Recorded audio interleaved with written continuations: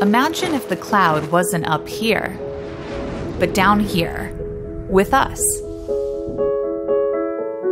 That's storage. Storage is a cloud shared by the community. It's potentially the largest, cheapest, and most secure cloud available. What you share is what you get. You could even be paid by renting your extra space. But how is it more secure? Each file is shredded, encrypted, and spread across the network until you're ready to use it again. And you can be sure the files are safe because the keys are in your pocket, not a company's. Only you have access to your stuff. Because the network is shared, you don't have to worry about slow download speeds coming from one place. We're all helping to make the system blazing fast. And if you have some extra space lying around, you'll get paid by users who need more than they can share. It's like renting out your empty hard drives.